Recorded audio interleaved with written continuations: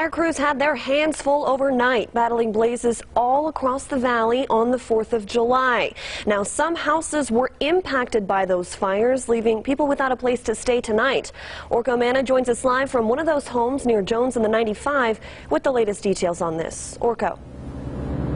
Well, Sasha, this is one of the busiest 4th of Julys for Las Vegas Fire and Rescue. One of the reasons for that is some buildings were damaged. This is one of the homes fire crews responded to last night. We're told these palm trees caught fire and the blaze extended to a parked vehicle here and also charred part of the house. At least 5 homes were damaged across Las Vegas and some people were even displaced. This was video sent to us from a viewer. It shows a string of fireworks lighting off a fire inside the garage of a Centennial Hills home, some fireworks shooting into the sky and smoke filling the street. There were also around 175 calls last night and this morning, the most Las Vegas fire crews have ever received during the 4th of July. A majority of them were outside tree fires or fires that started on the roof. We're told that's a pretty good indicator they were caused by fireworks, but most of the cases are still under investigation.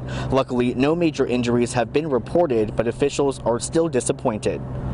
Did not look like that they were taking safety precautions in some cases, that there was nearby vehicles and there was sparks hitting them and that. So actually I think we got off better than we could have just looking in the pictures, but there were a lot of fires out there that could have been even potentially more dangerous.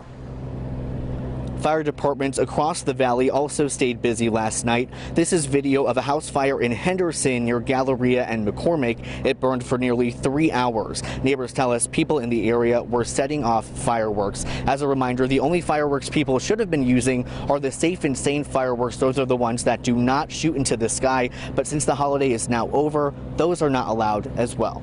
Reporting live in Las Vegas tonight, Orko Manna, 8 News Now.